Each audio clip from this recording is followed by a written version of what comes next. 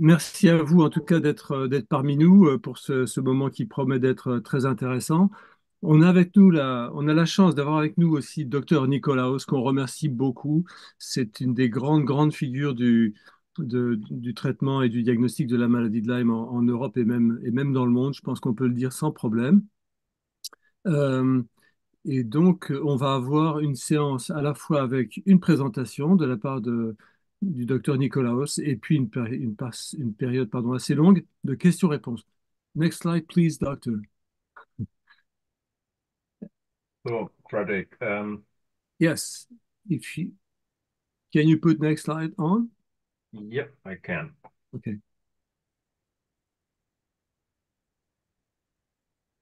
Right. Great. No, maybe. Okay. So, le sommaire. Je ferai quelques mots en anglais. Actually, I will speak a little bit English as well because we also have some English-speaking persons who signed up.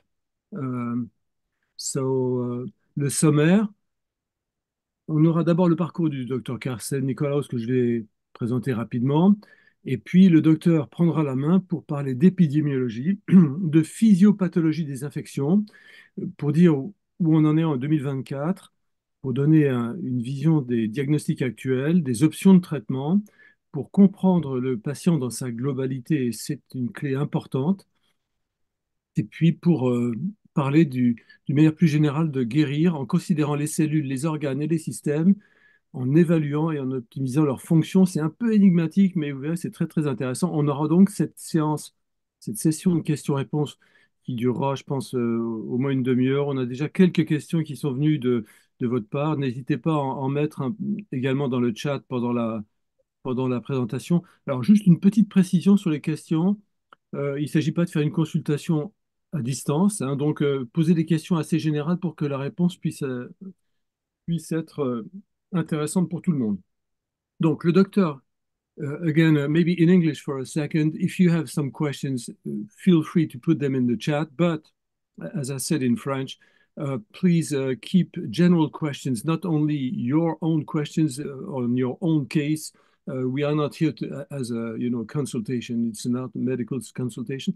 Euh, donc, le docteur Carsten Nicolaus, qui est docteur généraliste, dûment diplômé. Il a fondé, vous le savez tous sans doute, la clinique BCA, et pas que la clinique, le groupe BCA qui comportait également le lab, donc d'analyse BCA, et le laboratoire de recherche et la formation pardon, l'entité de formation de la BCA. Il est membre fondateur de l'Infectolabs Americas à Minneapolis. Il est membre de l'ILADS et de longue date et formateur de médecins. Vous savez, l'ILADS, c'est l'institut, enfin, c'est comment dirais-je, l'institution qui comporte l'ensemble des médecins Lyme dans le monde, enfin qui comporte, pardon, qui réunit l'ensemble des médecins et des chercheurs Lyme dans le monde. Il a formé également des médecins, beaucoup de médecins, on le verra après. C'est un ancien membre du comité de direction de l'ILADEF, c'est-à-dire la fondation éducative de l'ILADS. Il a formé plus de 1500 docteurs depuis 2006. Il a soigné plus de 25 000 patients Lyme et maladies vectorielles à tique venant de plus de 90 pays à ce jour, et il continue à soigner des patients encore aujourd'hui. Il poursuit la formation et le coaching de docteurs au travers de collaborations cliniques dans le monde entier. Donc c'est vraiment quelqu'un de très expérimenté qu'on a la chance d'avoir parmi nous aujourd'hui. Maybe in English for a second, I won't be detailing Dr. Carsten's Nicolaus's CV, but as you see, he's been a member of very important institutions like the ILADS, the ILADF. He's been the founder of the BCA group in Germany, which is the historical clinic and lab in Germany, and not only in Germany, but in Europe, I would say, at large for Lyme, as you may know. And he's been training so far 1,500 doctors, and he's been treating Médecin à la more formé. than 25,000 patients. Merci de couper vos micros, Isabelle Lequeret, par exemple. Merci. Thank you so much. So, Dr. Nicolaus, the floor is yours, so feel very free to speak uh, in English because normally the subtitles should be working. Donc les sous-titres devraient fonctionner. On espère que le système va bien marcher. Carsten, this is So I guess floor it's is my yours. turn now. So Fredrik, thank you very much for the introduction. Good afternoon and a very warm welcome from London to everyone attending my presentation tonight. So a couple of weeks ago, when I met Fredrik in Germany at the European Islets meeting, I was very excited being approached for this tonight's webinar. And you can be sure I will do my very best to share with you some hopefully important information. So, if you can see in the following 30 minutes. Afterwards, I'm very happy to answer many of your questions, and hopefully there are a lot of them. And now I want to start and going into more details. So, this was the headline last year, relatively early in springtime at the time in the Times Magazine. So the worst tick year than ever. And, looking to all the publication announcement this year in 2024, it looks like that it's becoming even worse. So finally, I'm getting a lot of reports from different European countries at the moment that there's a huge rise of tick-borne diseases. So specifically, their first announcement about Lyme borreliosis. Secondly, a lot of announcement about huge increase of TBE, tick-borne encephalitis, which is the viral infection which can be transmitted by ticks, which you will see a bit later in my presentation. And I just want to point out it's still an ongoing problem. And based on many different reasons, we can expect furthermore a huge rise of these tick-borne diseases, but I will come to that more specifically during my presentation. So finally, I want to give you some epidemiological data, and this is a relative recent publication. So when it came up that the most often seen vector or tick here in Europe is the Ixodes ricinus tick, so specifically in the western part of Europe.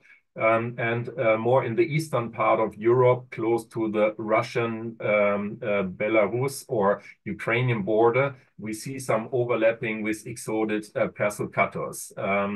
They are quite similar, these ticks, and they are most of the time responsible for the transmission of tick-borne diseases here in Europe.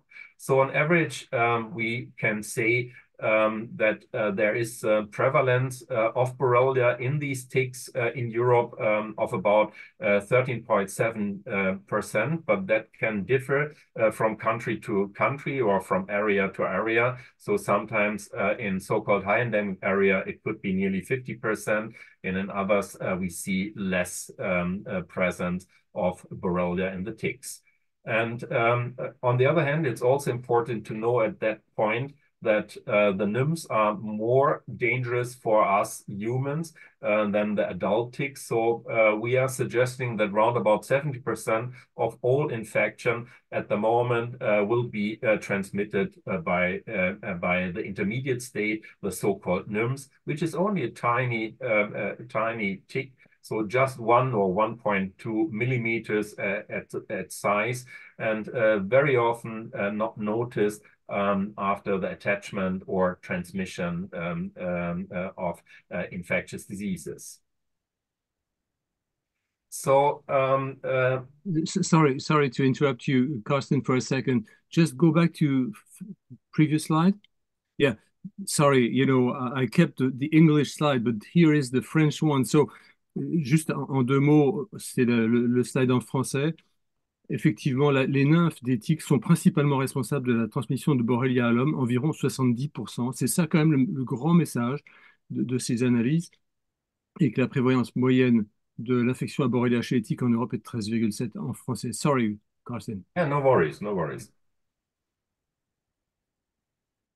So Okay, so let's talk a bit about the incidence of Lyme disease in Europe. And you see on this slide how it will show up in the different European countries. And, you know, unfortunately, there's a very high incidence of tick-borne diseases, specifically in France, compared to other European countries. And if you look more detailed into the different areas, you see also some differences. So there are very hot spots, so specifically in the middle of your country, but it's all over a big problem, and even more than in other European countries. This is a very important number I'm now presenting. You know, last year the WHO have presented a study. So this was finally a summary out of, at the beginning, more than 4,000 different studies worldwide. And finally 89 studies had been included in the meta-analysis. And this was very surprising on one hand, and very impressive numbers when I read this article. So summarizing, so now it's well approved that around the world 14.5% of all people are carrying Borrelia burgdorferi antibodies. So that means that 1 out of 7 people worldwide suffer from Lyme disease. And this is definitely solid and solid data.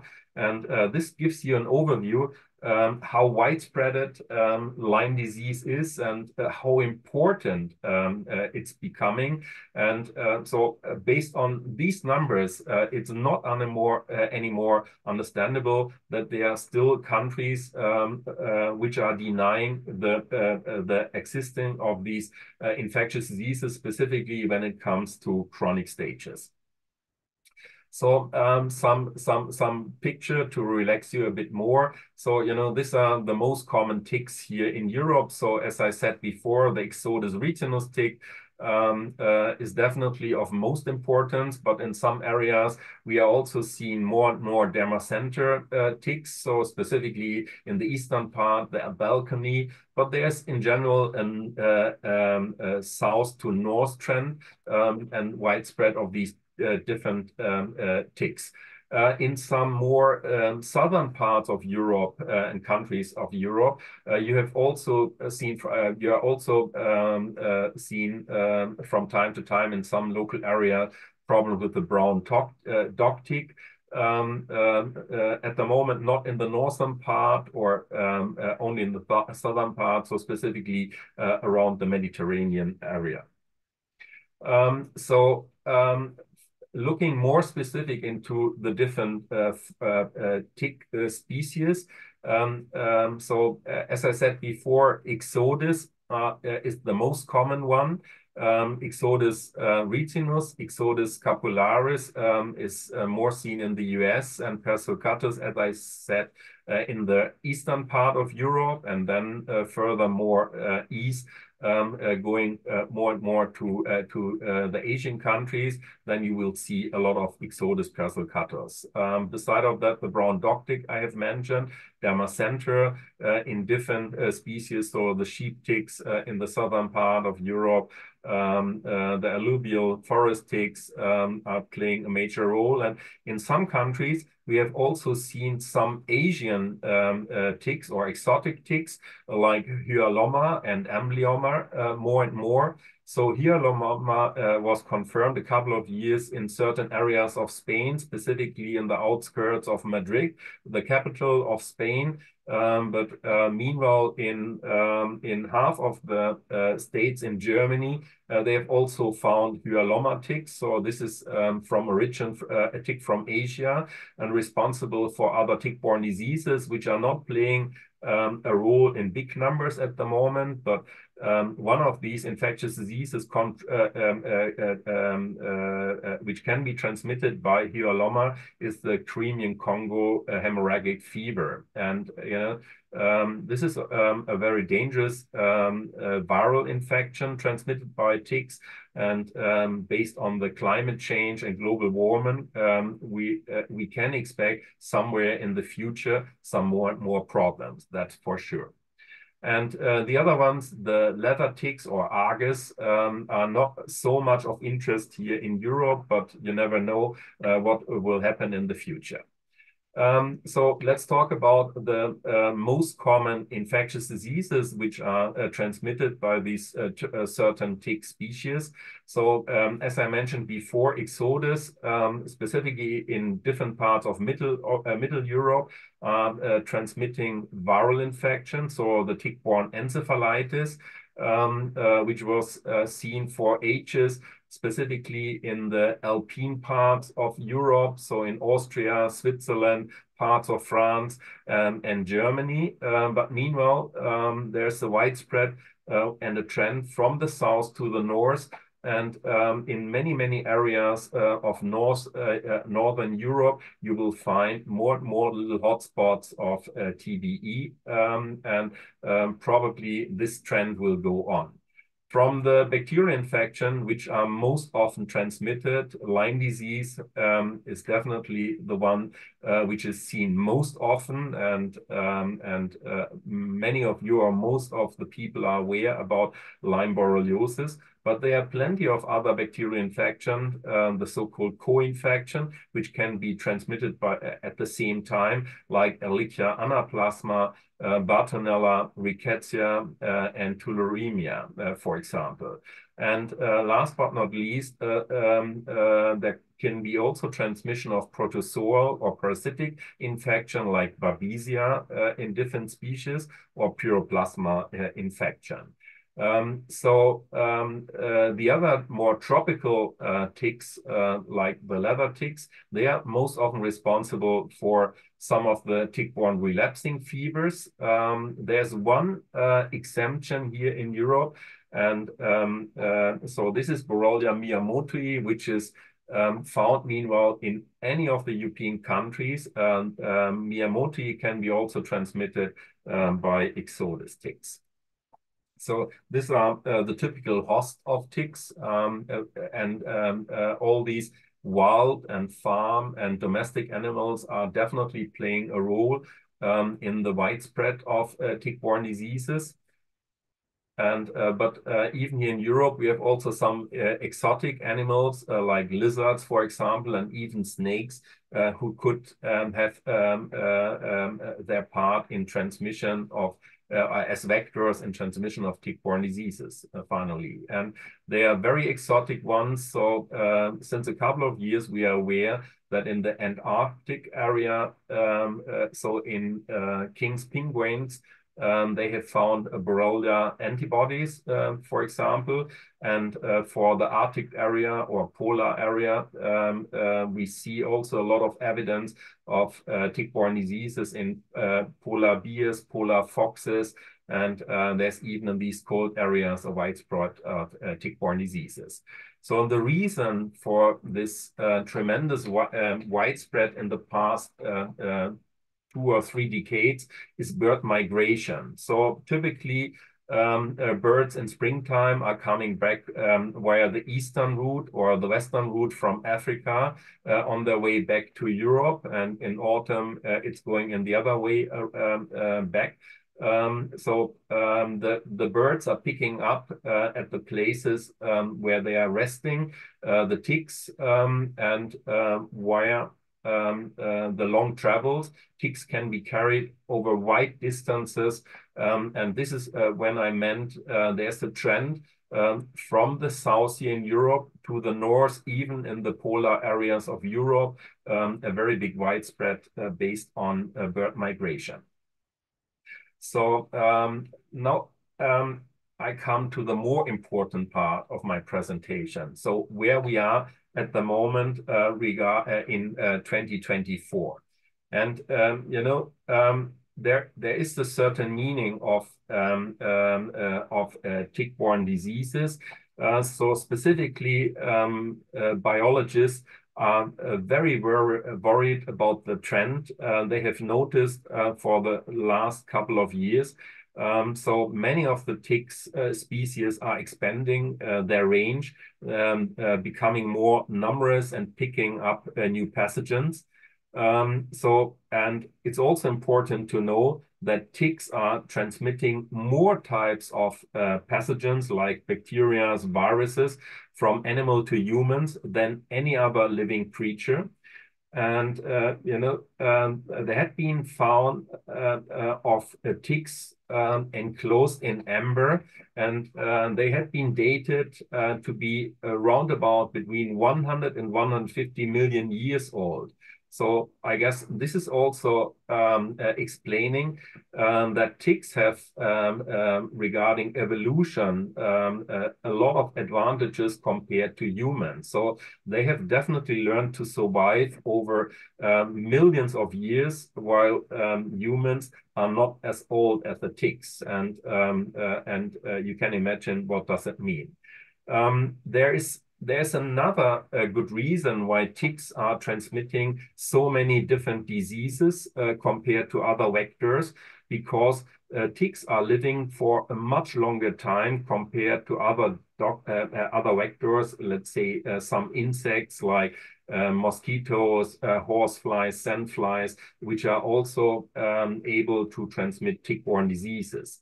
So in the recent decades, Lyme disease have definitely much increased, and so the researchers are still saying that probably the numbers which are presented in all these epidemiological data are definitely far too low. And in most of the countries, the reported numbers are underscored. So it looks like that the problem is much bigger than it looks like at the moment. And, probably in the future, the climate change is contributing more for the expansion of the tick habitats.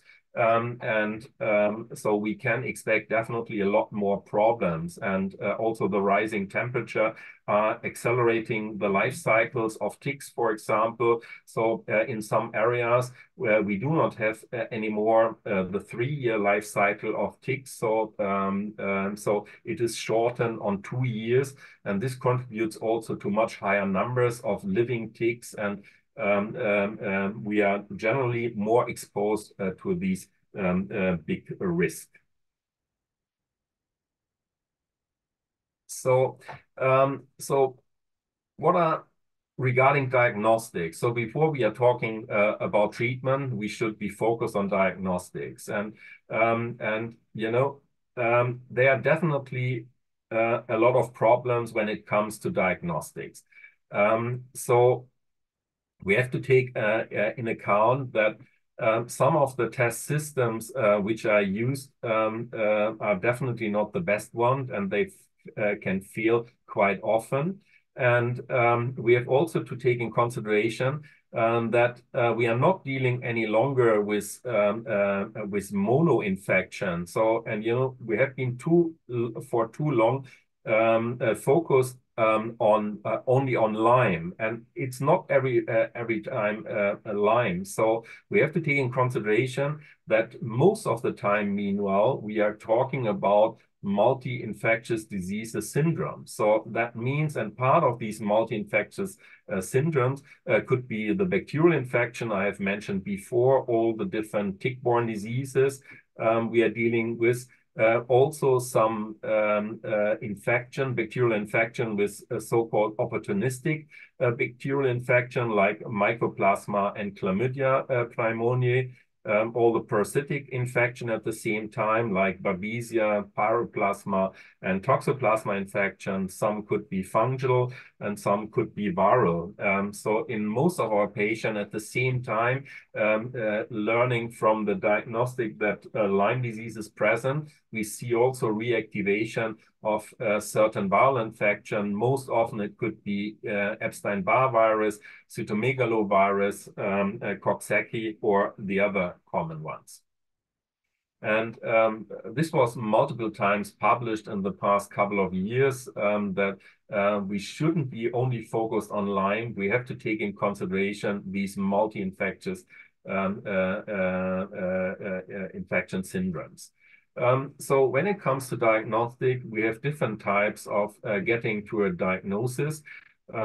So in most of the countries in Europe, but also worldwide, there's a legal requirement to go for the two-tier testing, starting with an ELISA test, which is unfortunately not very accurate, and you can flip a coin coming to the same outcome of the testing. It's a roundabout failure quote of 50%, according minimum 7 studies we can rely on. If in the first round of testing, if there's a positive outcome for Borrelia IgG or IgM antibodies, labs are obliged to run for confirmation purposes a second one, the so-called Western or immunoblot, which is definitely much more accurate. Beside of these test system, in some countries, there's still the offer of so-called C6 peptide ELISA testings. There's an option to go for ELISpot testing for Borrelia and its co-infection. The CD57 could be of interest to get right from the beginning any idea about chronicity or chronic stages of these tick-borne diseases. And all of these test systems I have mentioned so far are indirect test systems. We can also rely on direct confirmation of presence of these pathogens. So that could be done in blood, that could be done in other body fluids, so like the cerebrospinal fluid or out of tissues. We can look for the DNA of certain pathogens like Borrelia and the other ones. And last but not least, we can also try to culture first the pathogens before then going for certain types of confirmation and PCR testing or others. Beside of that, in the future, we will definitely have more opportunities based on next generation testing. One of these subtypes of testing, PCR testing, is the phage testing, which is also quite common in France and other European countries. And in the US, at the moment, we have some other options of fluorescence tests like the FISH test.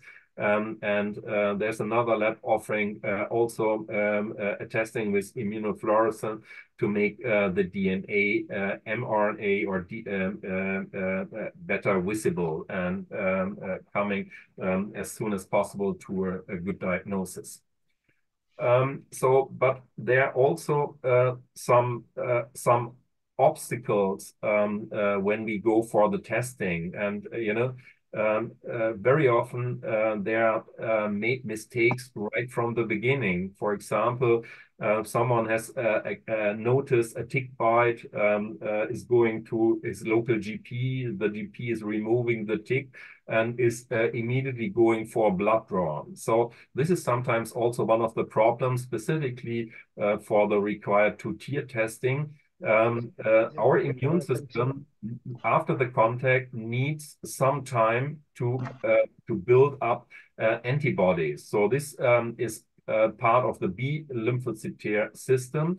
So, and that requires a time range minimum of 10 to 14 days. So if the blood draw is too early, it could lead to seronegative results. So it's better then to start first treatment and to do the testing with some delay after around about 2 weeks to come to more proper and more reliable test results.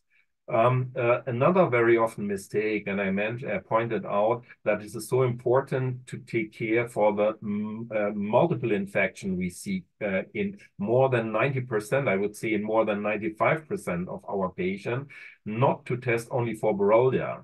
There's a huge bunch of co-infection at the same time, which is also of importance. And this knowledge and information is needed when it comes to treatment, which I will point out a bit later in a couple of minutes. And please also acknowledge seronegativity in the first round of testing does not exclude the presence of some of these pathogens. There are many, many obstacles which can lead to seronegativity. I just want to point out any forms of immunosuppression, for example, can lead to seronegative results. People are really ill with these infectious diseases. So seronegativity, again, does not rule out the presence of the pathogens. And last but not least, there's a selection of unsuitable test procedures, which can also lead to a bad outcome of the testings. So, you know, in my past 30 to 35 years, I'm now meanwhile focused on tick-borne diseases. I made my own learning curve. And, you know, so some of my learnings was that many of these conventional approaches just after getting a diagnosis to start with antibiotics is definitely not the best way in dealing with tick-borne diseases. So we have to acknowledge that specifically in chronic stages, it's a very complex situation with a lot of other accompanying health condition at the same time beside the presence of the bacteria, which will have impact into the outcome, into the treatment, and finally the outcome of the testing. And, you know, all these complex illnesses are most often not considered or part of the official guidelines. So the guidelines are only focused on the pathogens and will say, so if there are IgM antibodies after acute tick bite, you have to go on antibiotic A, B, C. And that's it. Specifically in chronic stages, it seems to be much more complicated. And this very often requires a more holistic approach, a more holistic approach regarding diagnostic as well as for the determination of the treatment. And be sure there's no more one-size-fits-all treatment approaches. The treatment is becoming very, very individually, and we have to take in consideration all the results before thinking about a good strategy, how to approach on one of the pathogens and all the accompanying health conditions. So the treatment of acute infection is very promising, and if you do that right from the beginning, then patients have really a very good chance of getting a very good and sustainable outcome, which is nearly 100% if it's started at the right time with the right antibiotics, and then relatively short treatment could lead to a very good outcome. So in the guidelines is mostly mentioned 2 to 3 weeks. But I have learned to treat even in acute stage my patients as long as they are presenting any symptoms. So that means acute treatment could be also sometimes extended to 4 to 6 weeks if needed. I'm not always going only on 2 weeks, and I wouldn't recommend that to others. It's also sometimes a problem to choose for the right antibiotics. So, you know, very often as one of the standard antibiotic, doxycycline is recommended, but there are definitely some others for acute stages which are minimum on the same level or even better. So in some areas, or in some countries, we have problem with resistance against some tetracyclines. This is something we have to consider. And we have also to consider that antibiotics like doxycycline have sometimes big problems to pass the blood-brain barrier, specifically when some of the pathogens had been able to enter the nerve system. Doxycycline is not everything. So there are others which are sometimes better recommendable. So the treatment of chronic stages is definitely even more challenging and difficult. And you know, we have to take in consideration that even sometimes after a long treatment, patient can still present persistent symptoms, which can be very severe and very disabling. You know, sometimes it's a matter of definition what it is. So, you know, the guidelines are considering after a certain time of treatment, if there's still presence of symptoms, it can't be the presence still of the pathogen. So, and then they refer to a situation which is called post-treatment Lyme disease syndrome. So they are only focused on symptoms, but not anymore on the pathogens. And based on my long-term experience, this is something we have to take in consideration, and we have to go for the right diagnostic, even to find out if patients are still not anymore presenting any activity based on Borrelia or its co-infection. If you will find evidence with the right testing, then it's definitely appropriate to go on longer terms of treatment. And so I will point that out a bit more. And it's also important, as I said before, not only to be focused on the causative agent, that means the pathogen. So we have to do that in a more holistically way. There are a lot of causes which can prevent patient in getting better or getting a good outcome from healing. So the pathogens can contribute to a very specific situation where the host is not able to deal in the best way with the pathogens. And some of these pathogens have the ability to make a lot of trouble. So that means they can take over responsibility on the immune system. They can suppress the immune system, telling the immune system that everything is good and there's no support any longer needed. And this helps the pathogens to survive and to establish even better. And so it's so important if you want to get a good treatment to build up in parallel a very stable and strong immune system. Then from a certain point on, the immune system should overtake the responsible again. You can't take antibiotics or any forms of antimicrobial for the rest of your life if you are chronic ill. So there has to be a point where we have to reach out to a situation where we hopefully have killed most or ideally all of the pathogens. We have downscaled the inflammation, and we have built up a strong immune system, which then is able from this point on to take over the role of control. So how can Lyme and the co-infection persist? So there are a lot of options to take control over the immune system, what I mentioned before, and so that the pathogen can work for longer in the host and making so much trouble. So, you know, Lyme disease and its co-infection, they can release chemicals that work synergistically with the chemokines released into the host body from the tick saliva at the time of the initial infection. There are other options to manipulate the biochemistry in the body, so to make the environment more hospitable for these pathogens to survive. And it's a very complicated situation meanwhile. And so the specialists should be aware of all these complex issues. And that should be taken in consideration when it comes to the fixing of the treatment later on.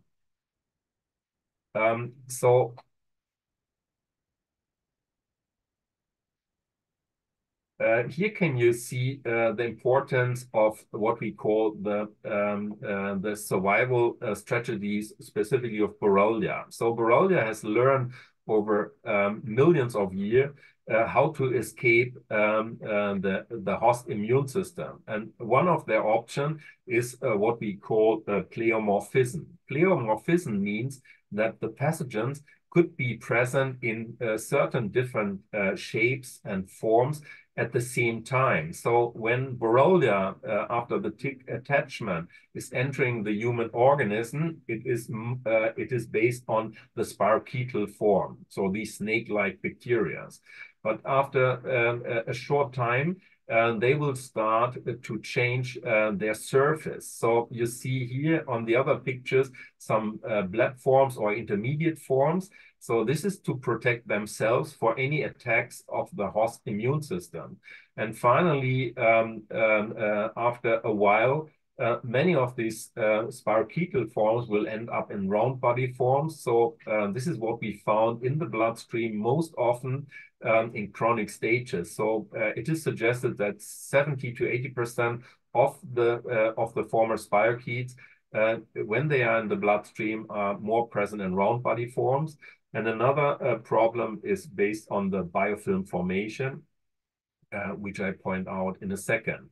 So pleomorphism is the first survival strategy, followed by intracellularity. So that means any forms of these tick-borne diseases, Borrelia and its co-infection, can easily be transferred into the intracellular space of many other body cells.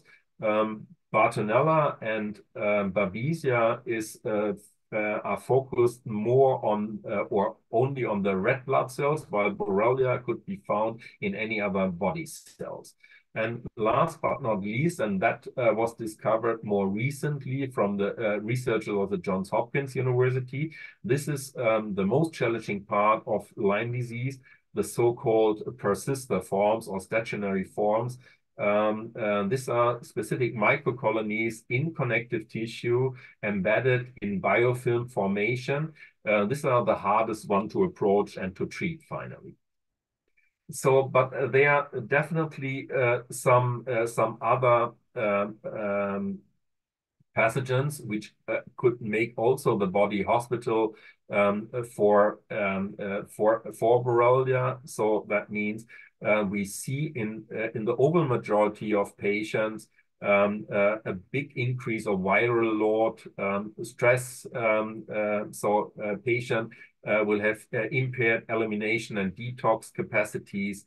So there's mitochondrial dysfunction seen. Dysbiosis of the gut can also contribute to persistence of these infectious diseases and many other health conditions, which we most often see at the same time. So this is a slide which is originally presented first time from Rich Horowitz. So when he pointed out, dealing with these infectious diseases, it's a matter of the three big I's. So the infection, the inflammation or oxidative stress, and the immunosuppression. And this is what it always is. And we can't ignore one of them in our treatment strategies. We have to fulfill all the requirements to take accurately best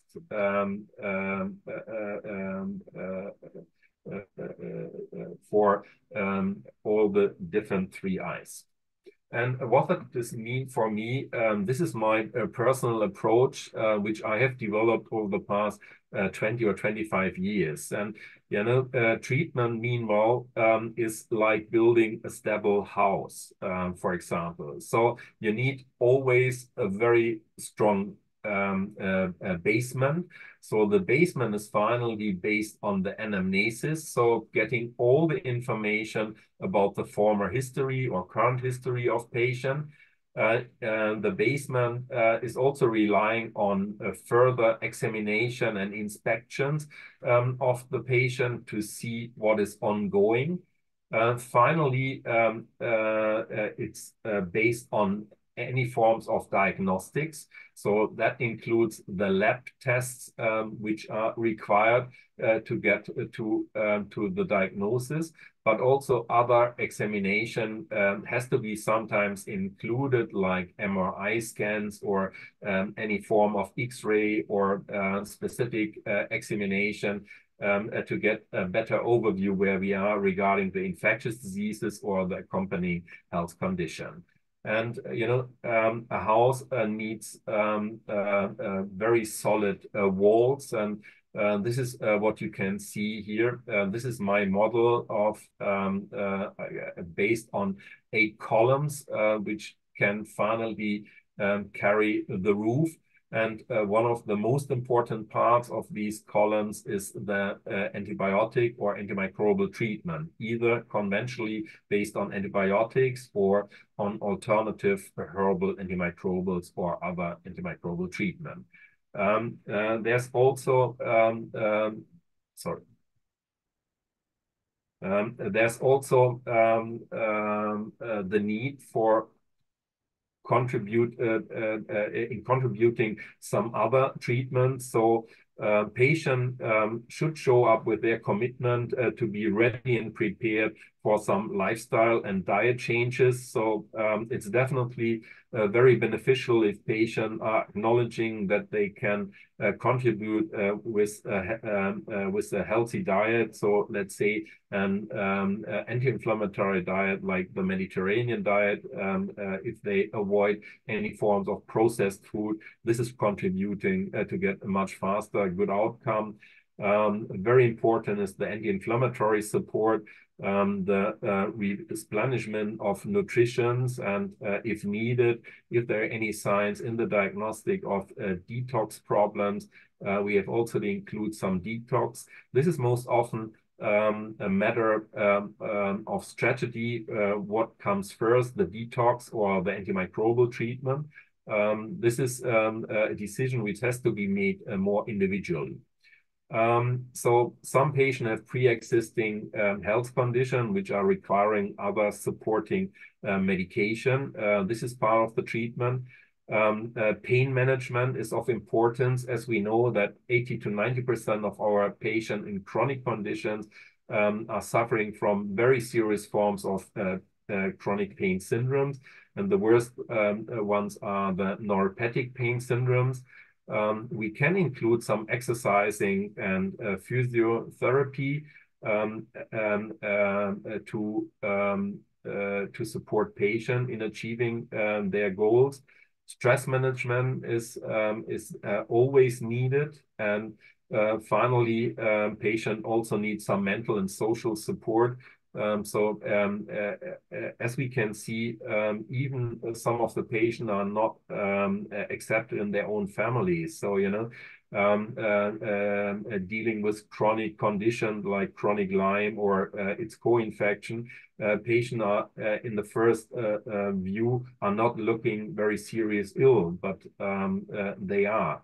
And this is sometimes, and there's sometimes a need to explain that to their own families, and dealing with other boards, for example, with insurance companies, patients need a lot of mental and social support.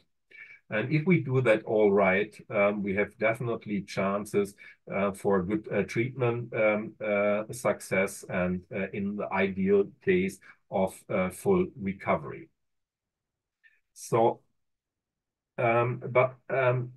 treatment means also, meanwhile, to think about the biofilm formation. So this is something physician has known for a long time, but that it could become a major problem in dealing with tick-borne diseases.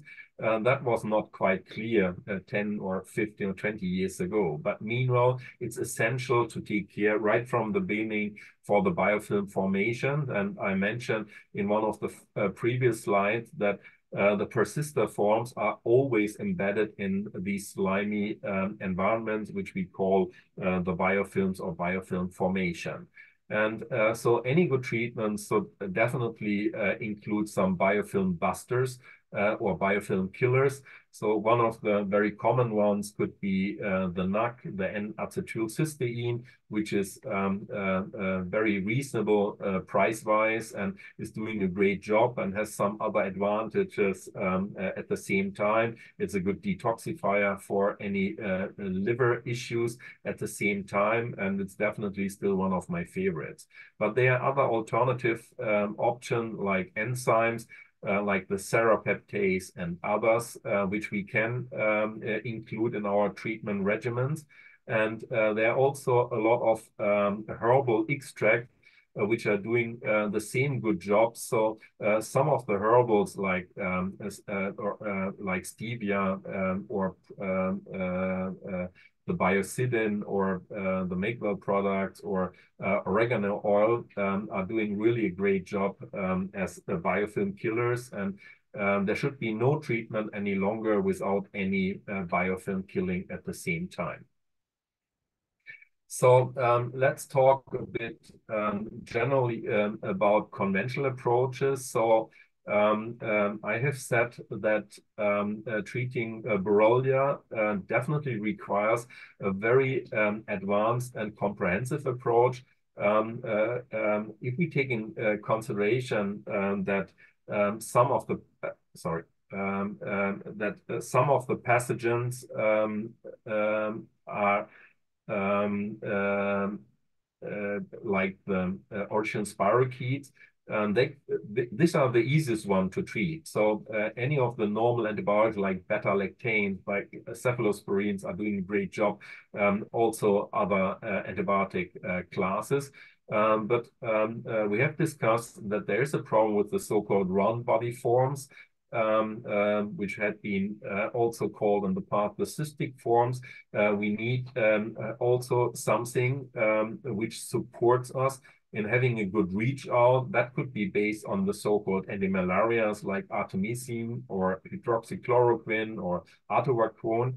But also the nitromidazoles are very supportive in approaching and killing the round body forms. All of the tick-borne diseases could be found intracellular, and this requires a different other antibiotic classes, for example, like the macrolide, the quinolones, and others like the antimycobacterial drugs like rifampicin, rifabutin, and the tetracyclines. And nowadays we have some alternatives like the dapsone or the methylene blue, for example, and the sulfonamides. And for the persister form specifically, we have to start always minimum in a double course of antibiotic, for example, to combine macrolides and the sulfamethoxazole, trimethoprim is one of these options to start with, or to extend right from the beginning of triple drug courses according Johns Hopkins University to include also the tetracycline right from the beginning. So there are multiple options to come to good treatment protocols. And it's also important to take in consideration some alternatives.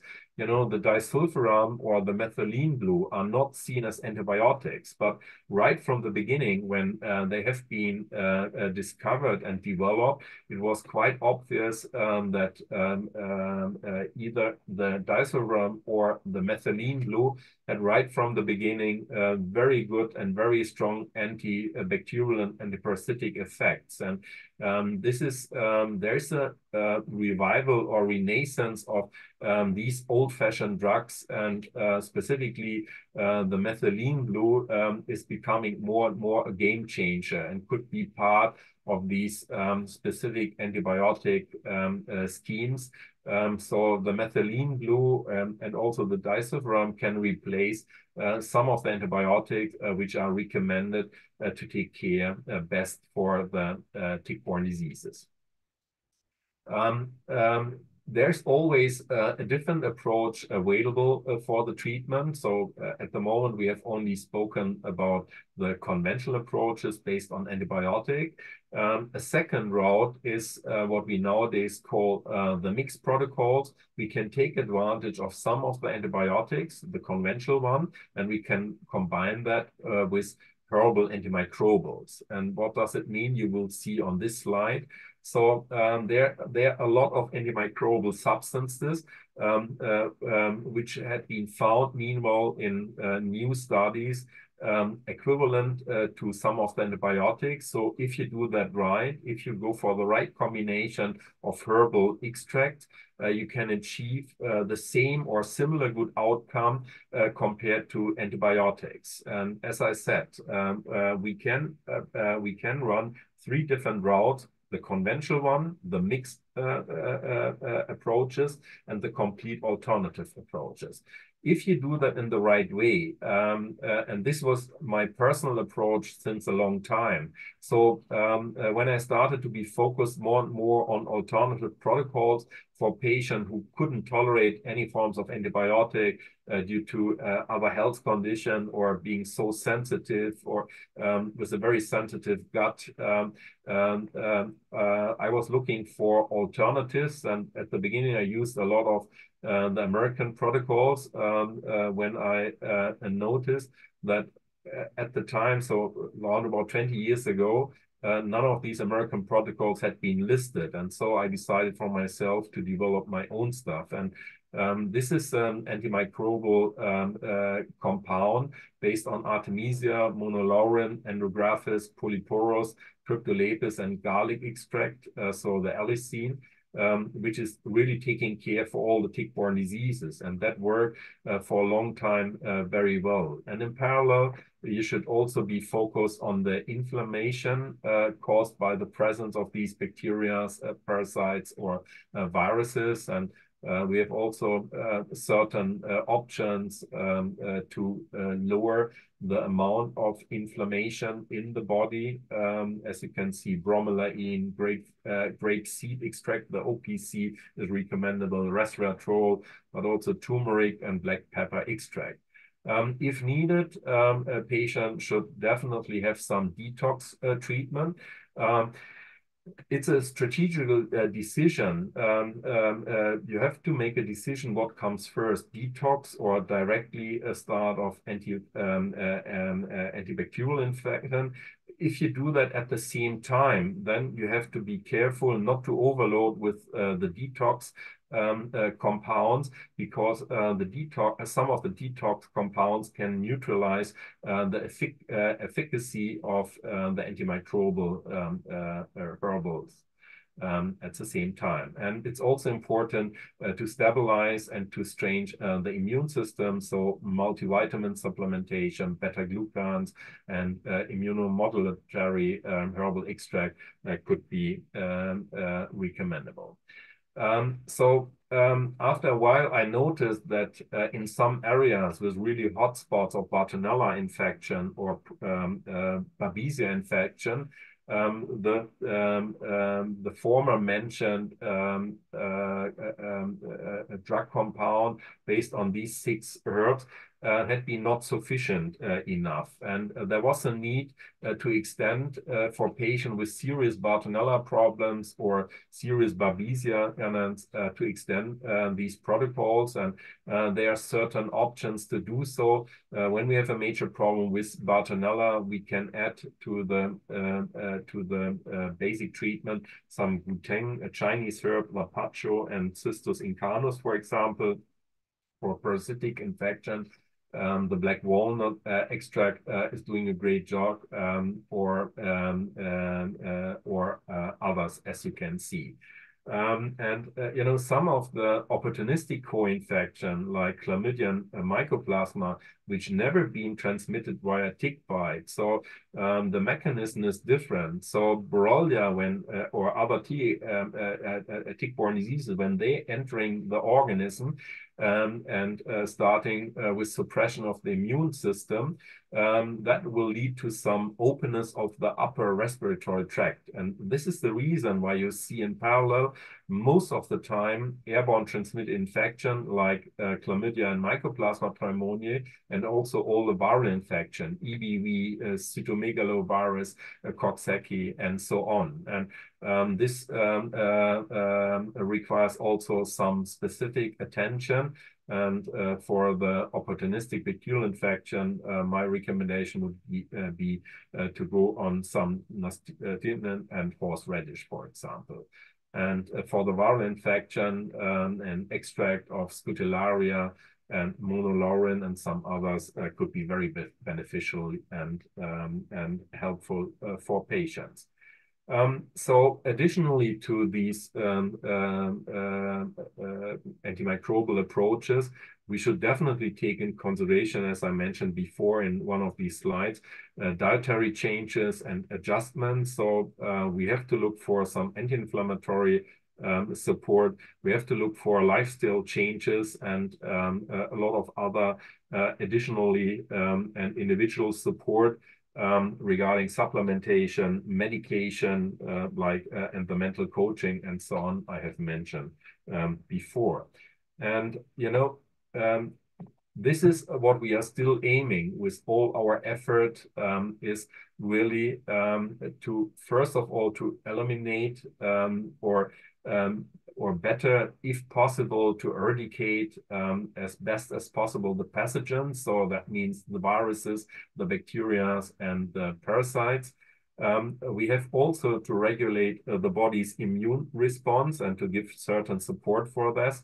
We have to reduce the local and general inflammation. And last but not least, to get really to a good outcome, we should also promote the repair of damaged tissue.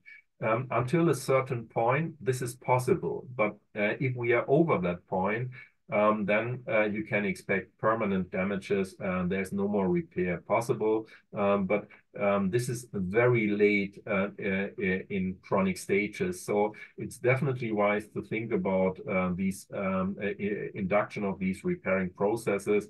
And I would definitely say it's worth to do so. And, and this is my personal definition of healing, and probably there will be a question in that direction in a couple of minutes. So, we are trying to eradicate as best as possible the causative agents. So I mean the bacteria, the viruses, but there's no test system available which can give us 100% evidence of full eradication. So what healing could mean in this respect. So that means that so healing means that patients are more or less or completely free of any symptoms. We have achieved a very good restoration of immunity, and we have been able to balance so the system enabling dysfunction. And if we achieve all that together, patients are really in a much better shape, or let's say in a good shape.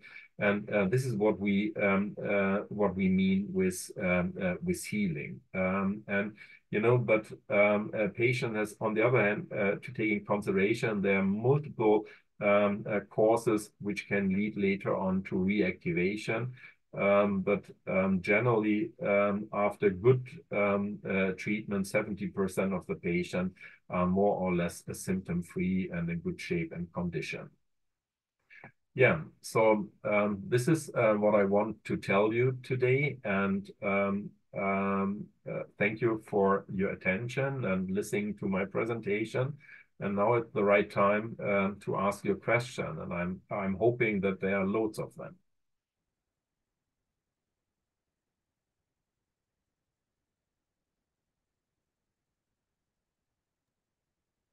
Oui, bien. On avait coupé le micro un peu à tout le monde, donc y compris à moi. Thank you so much, Carsten. It's been an impressive presentation. Merci, merci. Franchement, c'était une super présentation. Je sais que la traduction, les sous-titres, c'était pas forcément évident. Je ne sais pas si vous avez réussi un peu à déplacer éventuellement les sous-titres pour mieux voir les slides en dessous. De toute façon, ça sera en replay, ce sera disponible en replay. Pas très longtemps parce qu'on ne va pas les garder très très longtemps disponibles, mais dans les mois qui viennent, on va dire qu'on va l'avoir disponible. Et il y aura normalement les sous-titres avec. Voilà. J'ai noté pas mal de questions. So I have a couple questions for you, Carsten. I'm afraid we have hundreds of questions, not hundreds, but we have so much, so many. And you Oui. know, as we rehearsed a little bit earlier, I said to Carsten, if we want to go to browse all the questions, you have to be very, very short in terms of answers. I know it's very frustrating for you because it's a complex illness and a complex issue. So, la première question qu'on avait avant la réunion, et je prendrai après des questions de la réunion, hein. Qu'est-ce que le docteur Carsten Nicolaus pense du traitement du docteur Horowitz? Pour ceux qui l'ont vu l'année dernière, il avait fait une vidéo avec nous, à peu près à la même époque, avec beaucoup de dapsone, d'autres antibiotiques et du bleu de méthylène. So, what's your thought about Dr. Horowitz DDD, double dose dapsone treatment, combined treatment with methylene blue and so on? Yeah, it could be the relief for some patient who didn't respond on other treatment protocols, but it's definitely not a first-line treatment. The reason why I'm saying it's not first-line recommendation is quite easy. The high-dose pulse dapsone treatment is a very risky treatment in some way. So going on these high dosages, that requires a certain support protocol to avoid certain risk factors, which automatically will come up on this treatment. And that requires a constantly monitoring. So, and this is where I'm a bit afraid, based on my long-term experience dealing with French patients. This is a matter of commitment of local doctors. So if you start these types of treatments, so for some it's the best outcome, but that requires a constantly monitoring and 100% commitment of the local doctor. And what I mean with this is in the first 1 or 2 weeks minimum, so it might be that you have twice a week blood tests, yeah, to see about the risk factor, so methemoglobinemia, a change of the blood count. So dapsone sometimes can cause within hours a drop down of the numbers of the red blood cells and a serious condition which are similar to carbon monoxide intoxication, for example. And so in the worst case scenario, that requires blood transfusion. I'm not saying it's a bad treatment. So it's for some the last chance of getting really good outcome. But again, that requires an optimal situation at your local place, commitment of a doctor, access to really a lot of lab tests. And if that is guaranteed, go for that. Okay, thank you for this interesting feedback. Just for your knowledge, we have one of our members who've been doing this treatment. She's a very, very courageous woman, very, determined. But she said that was a hell. That was a hell. At the end of it, she was really glad because she says, I've never been living like as well as today. Donc, en gros, il faut être sous surveillance, c'est ce qu'il faut retenir. Et en particulier, l'anémie est quand même, avec la dapsone, un vrai sujet. Voilà. Do you have, next questions, do you have any news from the ongoing clinic trial on hygromycin A? Donc, est-ce que vous avez une idée ou un retour du traitement clinique qui est en cours avec l'hygromycine A du docteur Kim Lewis? Hygromycine A, c'est un traitement assez prometteur. So, what's your thought on that? Well, hygromycin A is definitely a very promising substance. So So, when hygromycin A, just repeat it because I see that the translator is not very good.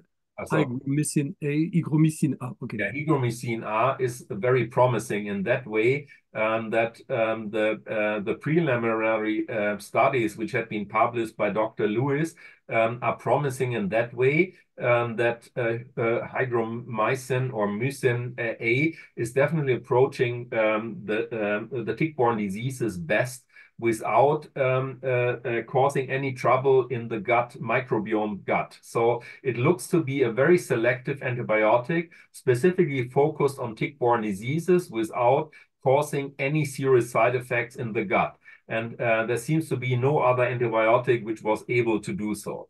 So at the moment, there have started with preparation with the first clinical trials, and the phase 1 studies will be started first in Australia and then followed by the US. At the moment, they are in the process of requiring patients to be part of that project. But so realistically, we have 3 of these test phases, and that will definitely take minimum 3 to 5 years to get access to the results before we can expect introduction, if it comes, if everything is going right, to get that routinely into treatment. So it will take years.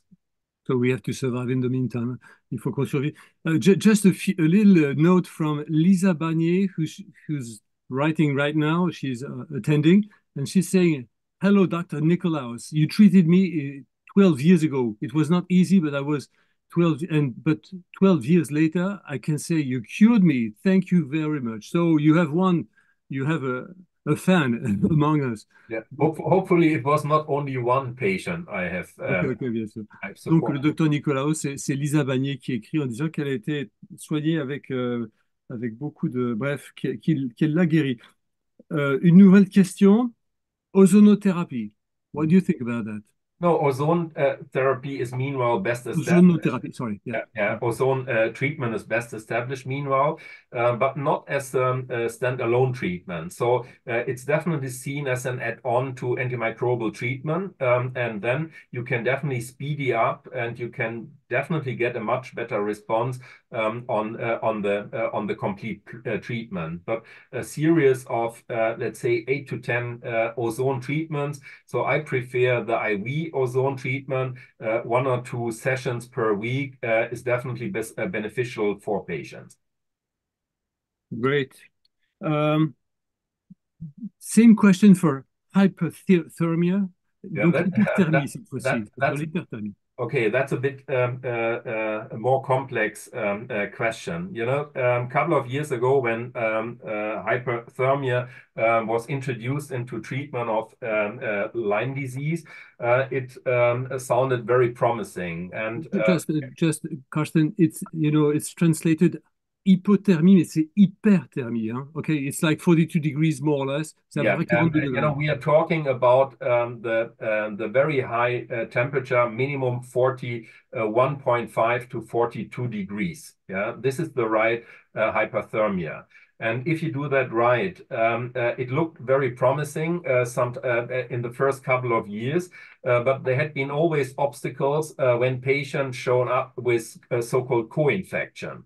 You know, when I traveled first time to the US, so there had been many clinics offering hypothermia at that time, but it looks like not anymore longer. So there are less and less clinics believing in the best outcome of hypothermia, specifically because of the risk if co-infection are seen at the same time. So these high range treatment with heat and 42 degrees in patient, for example, with Babesia infection could be life-threatening, and you have to be very careful. Yeah?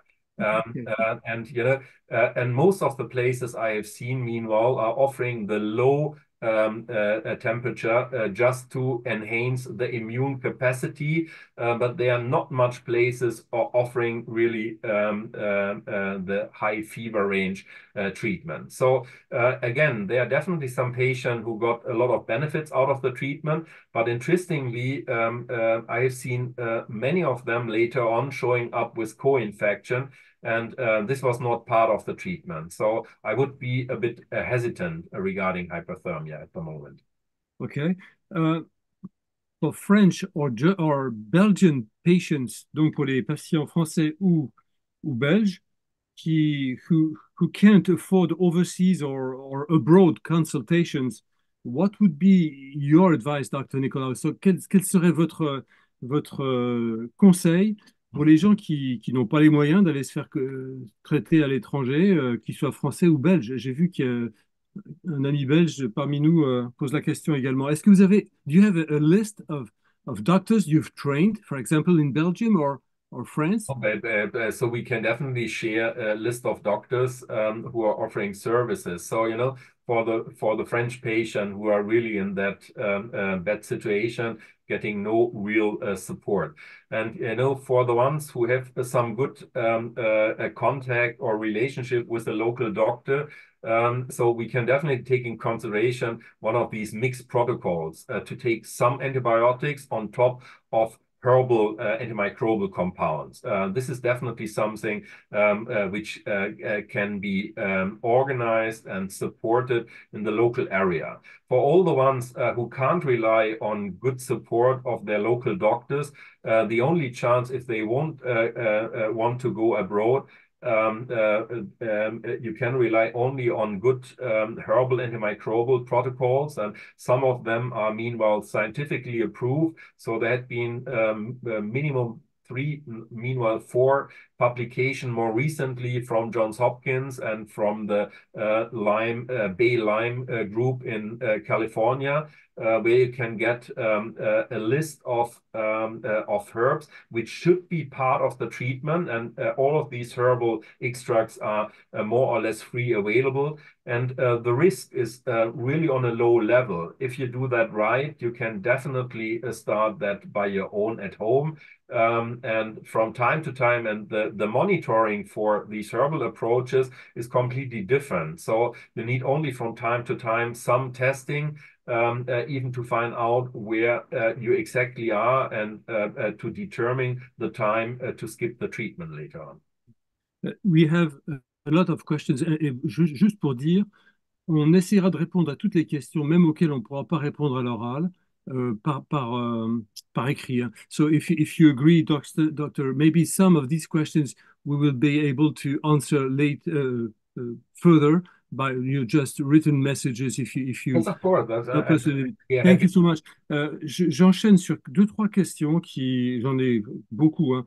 You know, we talk a lot about phages for tests, like the PCR phages in Belgium, Red Labs, and also phagotherapy. Donc, on parle des phages, des tests à partir des bactériophages, notamment la société Red Labs en Belgique fait des tests sur Lyme à partir de ces techniques, qui semblent assez prometteuses également. Et il y a peut-être même des options de thérapie à partir de ces bactériophages. So, you know, phage treatment is definitely a bit more old-fashioned. It's not something quite new. When I set up a second clinic in 2007, 2008 in the north of Germany, I was always in contact with some colleagues from the balcony from Yugoslavia, because there are really some good specialists in Russia, specifically in the Eastern European countries, with a lot of experience with phage treatment. But unfortunately, so far, we can't rely on really good studies at the moment. It's more or less still in an experimental stage. So if patients have the chance to be part of some of these studies, I guess I personally believe that is something you can give a go, but we can't rely really on sustainable data, long-term experience, and good studies to provide the information. It will be a standard or routine treatment. So the future will show how it works. Okay. Pregnant woman, what would be your advice for a pregnant woman? Donc, pour une femme enceinte, qu'est-ce que vous recommanderiez? Okay, this is also a very important question. So, you know, we have to differentiate between acute stages and chronic stages of Lyme or its co-infection. So, if a pregnant woman will notice after a tick bite that she's getting an erythema migrans, or if there's evidence of tick-borne diseases, this woman has to be treated immediately, and there are antibiotic trials available, best approved and based on science to start with. In acute stages, the relatively short treatment without any risk for the fetus or the mom herself. So it's a risk-free treatment. It's a similar situation, and you know the risk in acute stages of transmission of the pathogens via the placenta to the fetus is up to 80%. So it's quite high the risk. So it is required to treat these pregnant women. The situation in chronic stages of Lyme is quite similar.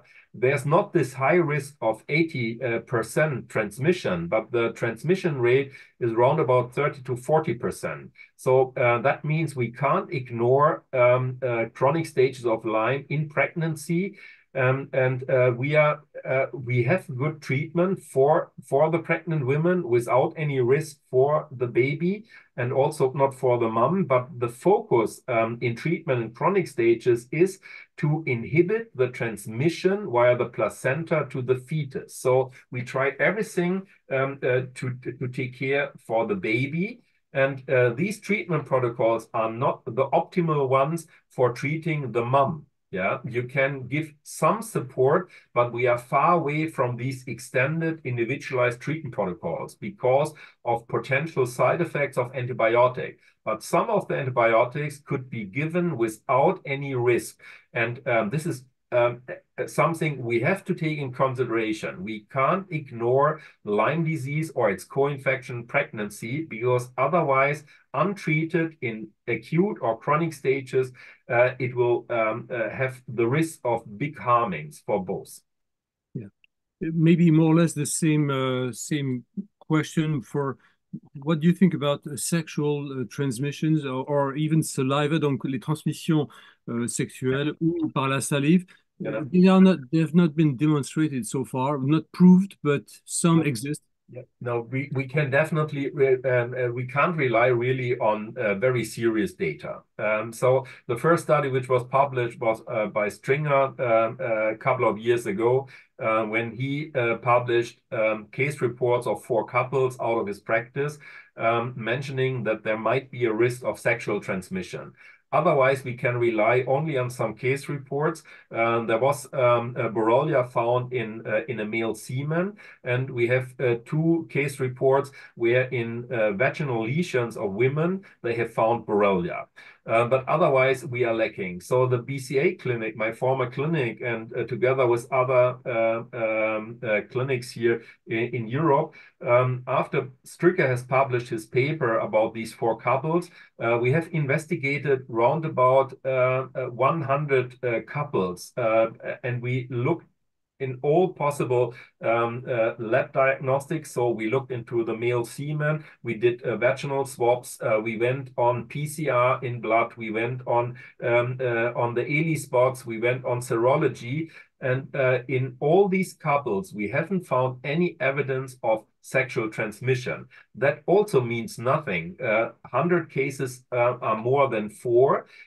So, you know, there is probably a minor problem, but it's definitely not a big problem at the moment. So otherwise, the data would show up different.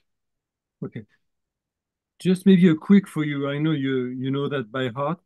Is low CD57 index a sufficient indicator to determine if a person has Lyme disease? Donc, est-ce que un niveau bas de CD57, ce sont les natural killers CD57, est-ce que ça, c'est un indicateur pour déterminer qu'on a Lyme?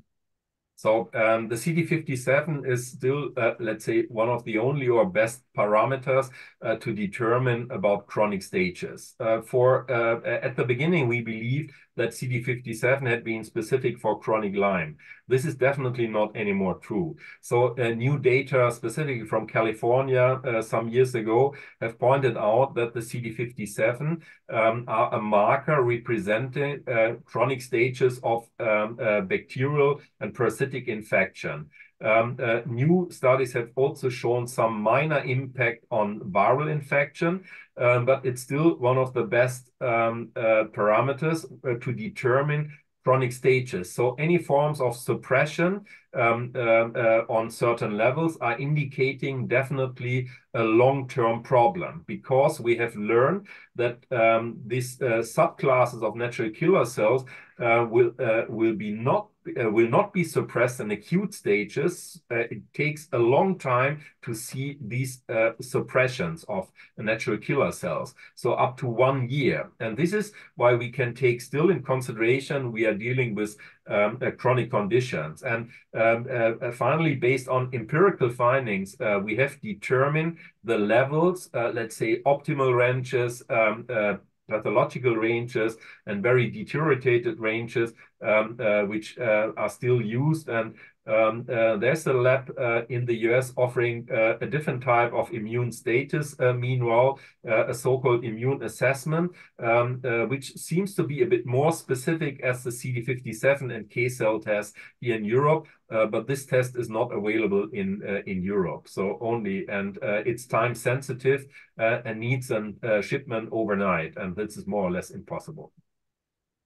We have a question about electrosensitivity. So hypersensitivity to electricity, and is there any specific therapy? So is there first a real correlation between Lyme and hypersensitivity, I would say, and second, is there a therapy? So en français, en gros, c'est l'électrosensibilité. Est-ce qu'il y a un lien avec Lyme? Et on en trouve quand même beaucoup parmi nos patients, et puis parmi nos membres, pardon. Et puis, y a-t-il une thérapie? So I won't say Lyme is causing the electrosensitivity, but it's part of the problem. So, and coming back to what I call the complexity of these illnesses. So there are many, many health conditions at the same time. And most of the time we see overreaction or overstimulation of our immune system, which will respond with hyperreaction. And the electrosensitivity can be part of that. Before, we have definitely a lot of onset of autoimmune diseases in some way. Yeah, so so it's a mix of many different health conditions at the same time, which in some patients could lead to electrosensitivity. In others, they will present other health conditions. And so finally, we have to look for the causes. We have to see what is real found in these patients, and then based on that, a treatment, including causative treatment of the chronic infection, which are mostly coming first before you see onset of autoimmune diseases. So this is a general learning for me, which I observed right from the 90s when I stepped into the field. So on average, it will take between 3 and 5 years dealing with chronic condition like chronic infection to see the first onset of mild or moderate autoimmune diseases. So this is why we see these type of responses quite often in our chronic ill patients. Great. Again, we have hundreds of questions, but maybe a couple of them again, if you don't mind. How about the Buhner protocol? Yeah. The protocol Buhner.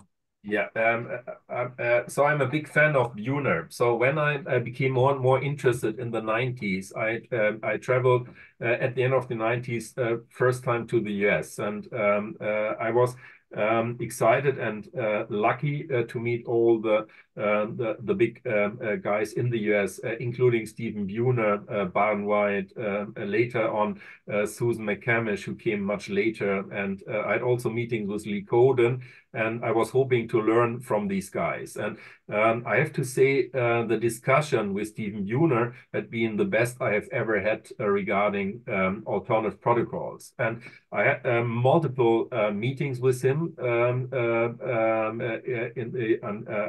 until his death a couple of years ago. And, and we had sometimes very controversial discussion, I have to say, and I can tell you why. Probably no one is aware that Stephen Buhner never have treated any patients. So no, he hadn't. So he has done a great job. His research to find out so much about all the herbs and their indication, how to use them best in treatment for viral infection or bacterial infection. But Buhner never have treated any patient. And, and I had some controversial discussion, and I can tell you one, because this is of interest. So in America, based on his publication, it is said that Artemisia should be pulsed only for 1 or 2 weeks, then having a break before doing a restart. Yeah, just pulser en fait. Hein? Something like you do it, you stop, you go, you stop, you go. Exactly, right? but this is the wrong approach, and I can tell you why. We've been able to go for trough level measurements, so we have measured the concentration in the blood. Yeah, a long time ago, and we have seen this is a very fragile concentration. If you stop treatment, within 24 hours, the substance was out of the body, out of the blood. Yeah. So if you want to get a sustainable outcome, specifically with Artemisia annua, you have to stay on track, constantly treat him.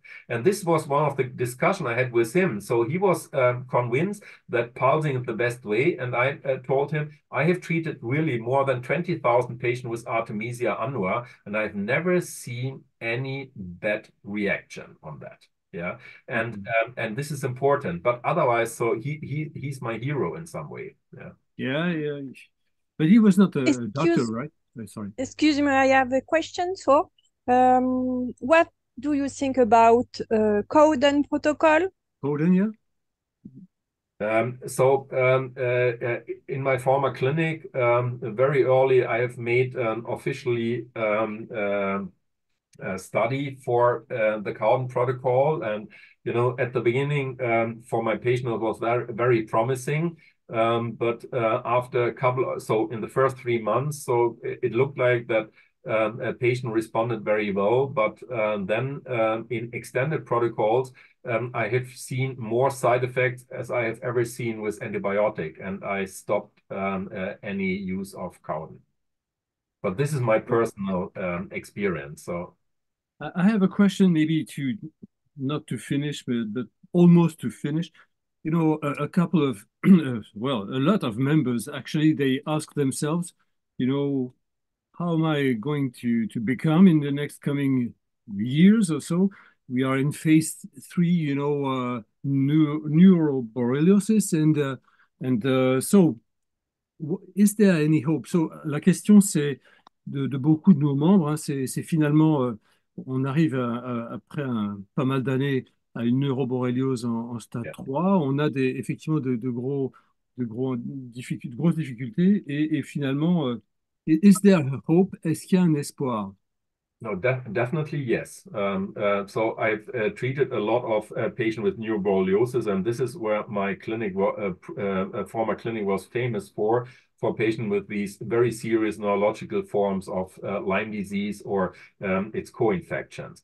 It's a matter of the treatment and a matter of the damages. So most of the damages for a long time are not permanent. They are temporary. So that means if you go for the right approaches, you have to choose for the right antibiotic, the ones which can easily pass the blood-brain barrier. If you treat patient in that way, you can definitely start with good causative treatment. And in parallel, it's needed to scale down the local inflammation in different parts of the brain, Yeah, this is in very late stages. These are these white specks you can see in MRI scans, which are similar looking like MS cases, for example. Yeah, but this is really in late stage cases. So again, if you do that right, treating in the right way the infection, lowering the inflammation, and boosting the immune system, patient, even in serious forms, have definitely some good chances of recovery. Okay, maybe another question. Can you give your blood, transfusion when you are having the syndrome of alpha-gal syndrome? Donc, le syndrome de l'alpha-gal. So, alpha-gal first, do you have that many number of, big number of patients? Yeah, no, L'alpha-gal, yeah. Est-ce qu'on peut donner son sang? I personally would say any patient with chronic stage of tick-borne diseases should never go to spend blood. Yeah, to give blood or being a blood donor. Is it forbidden in Germany or in the US? Is it forbidden? In the US, no, this is what I wanted to point out. At the moment in the US, blood is only checked for Babesia infection in certain areas. It's not a general check like for HIV or hepatitis. And, we would wish that more of these tick-borne diseases would be screened before patients are becoming a blood donor. Because we know exactly that there are loads of people in the US who got their Lyme or their infection with other tick-borne diseases via blood transfusion. So it would be great if there would be a general check, but there's nothing on the way at the moment. Okay. And it's the same with the alpha-gal. This is a very specific situation, and as we really don't know how does it work for others, I would recommend everyone dealing with tick-borne diseases not to be a blood donor at the moment.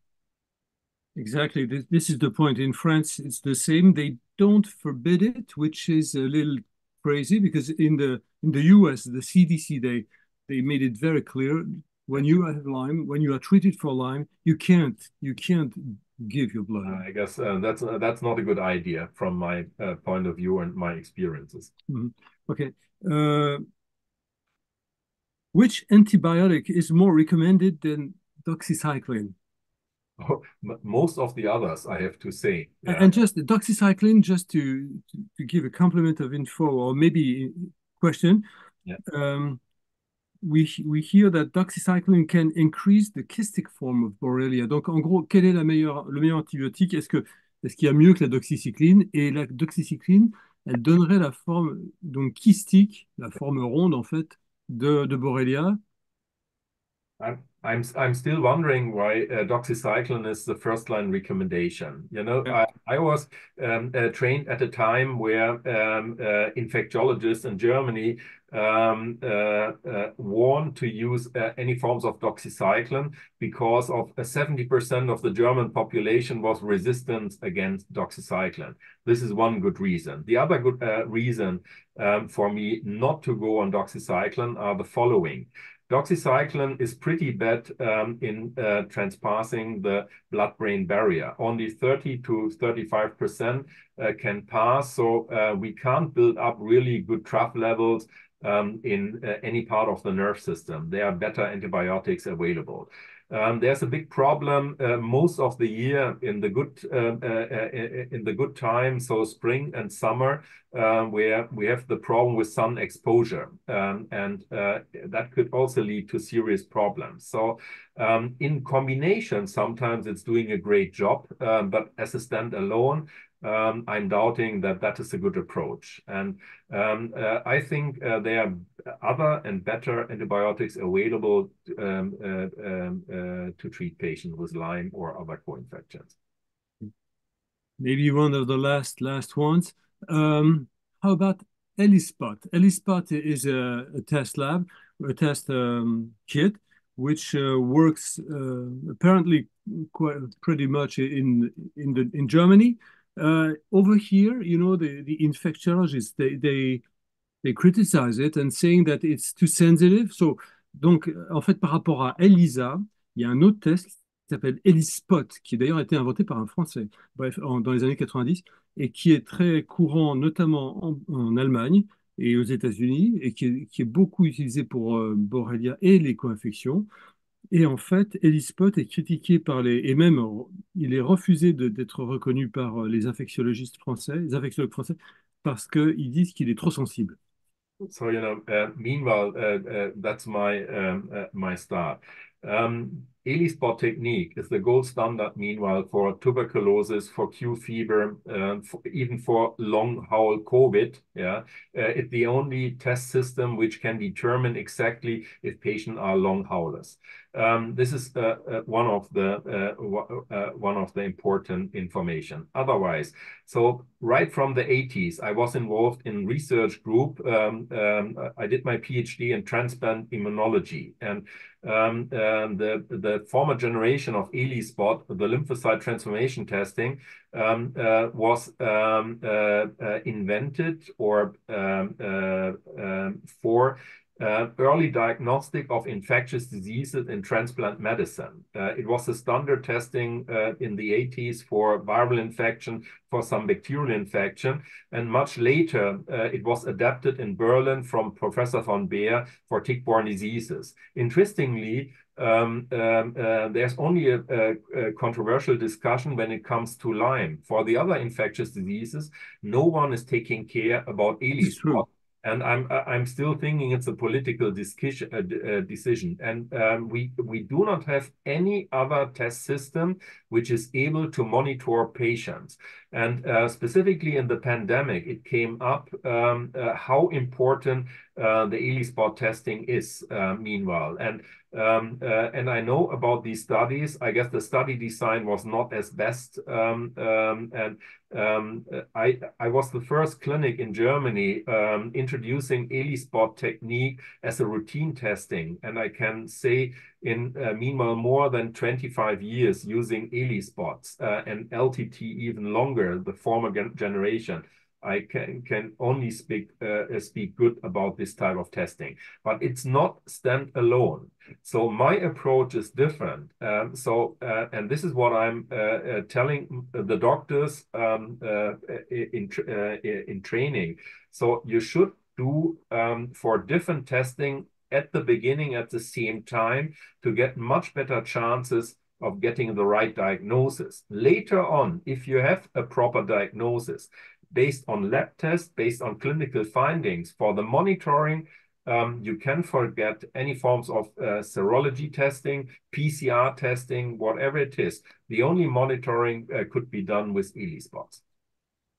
Maybe two last questions this time. Yeah.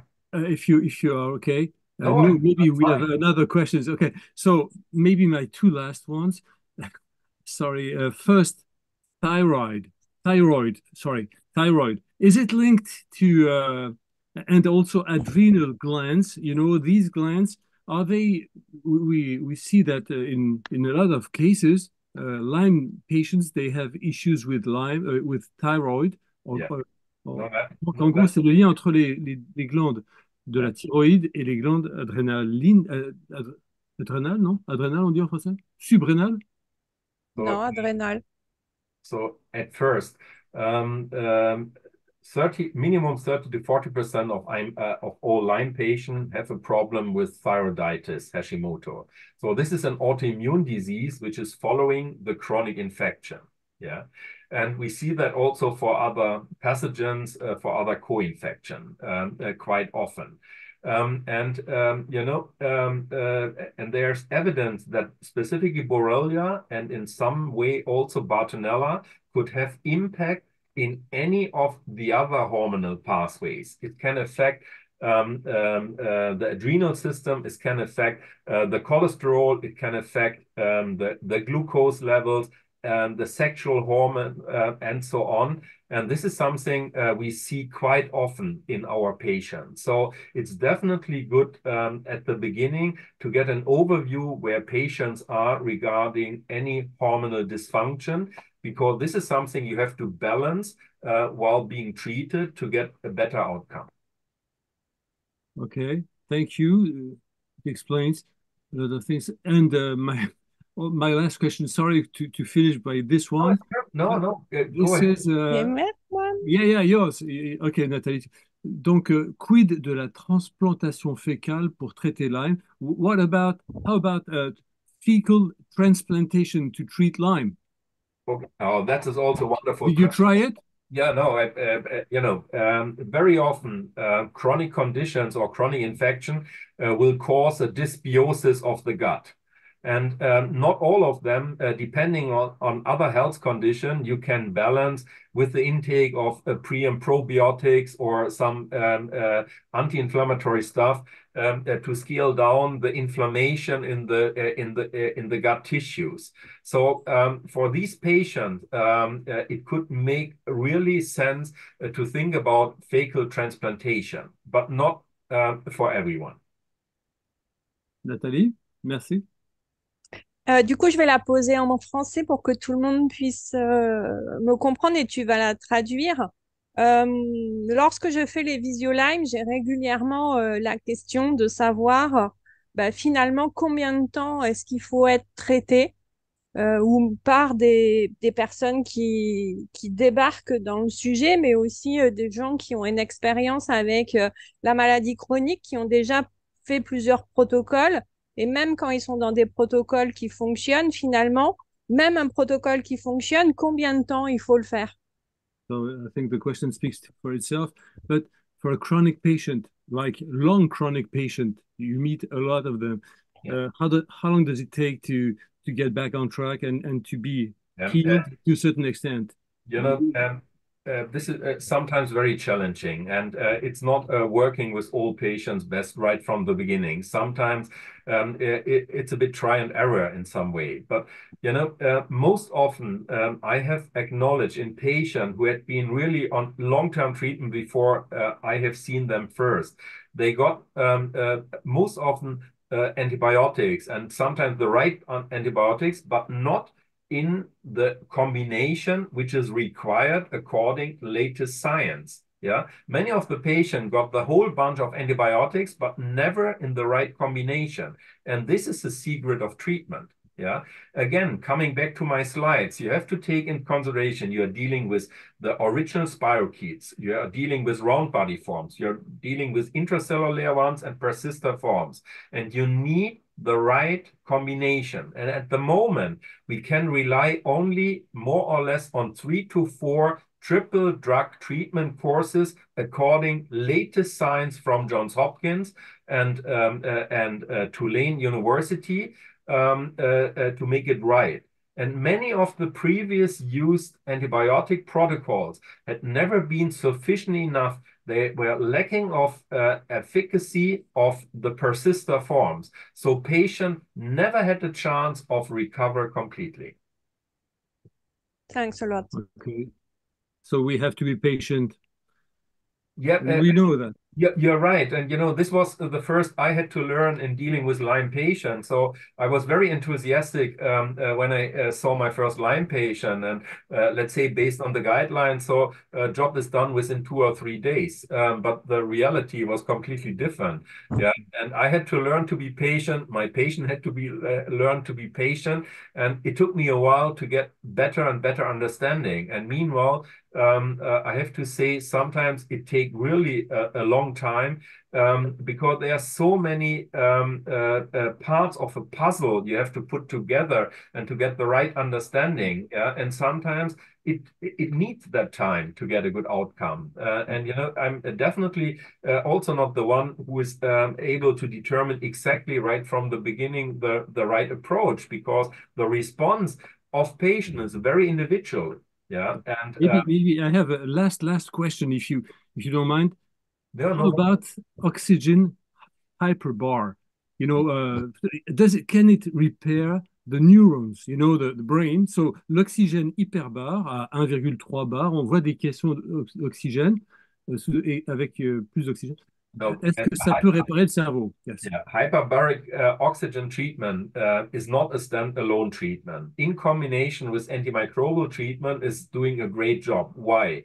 because of the high pressure and the oxygenation. You have a much better blood flow in any part of the nerve system. So that means the transport of the medication is much better. You can build up higher trough levels in certain areas of the brain, of the cranial nerves, and sometimes also in the peripheral nerve system. And you know, hyperbaric oxygen is a very good support in patients with serious forms of cognitive dysfunction, means brain fog, yeah, and a specific affection of some of the cranial nerves, but not as a standalone. It's most effective if patients are on any good forms of antimicrobial treatment. And then it's fully recommendable to go for these trials. Okay. Thank you so much for your time. Thank you so much for your advices and determination to try to help Lyme patients. Merci beaucoup. Je pense qu'on peut l'applaudir. So I have to thank you for the invitation, and it was really exciting evening and presentation. And you know, as I said at the beginning, so I like more these open discussion with many different questions, and because this is, I guess, very interesting for patients to get a better understanding where we are. And again, I was excited when you invited me, and it was a pleasure tonight to be part of your Lyme Awareness Month. And I hope, you know, I have treated so many patients from France in my former clinic, and I'm still seeing a lot of French patients. And I wish everyone in France the best. And I be sure I'm doing also my best to convince doctors to stay on track, even in France. We need more and more doctors who are really committed and willing to learn about these tick-borne diseases.